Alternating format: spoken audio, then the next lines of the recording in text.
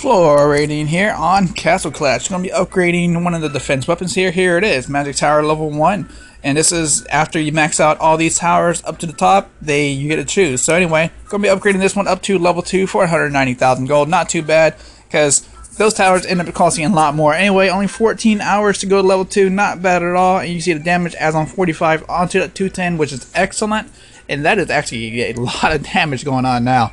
Anyway, take a look at this. 125 gems if you want to upgrade this now. But I always say, you know what, save those gems if you're new and if you don't know what happens when you save them.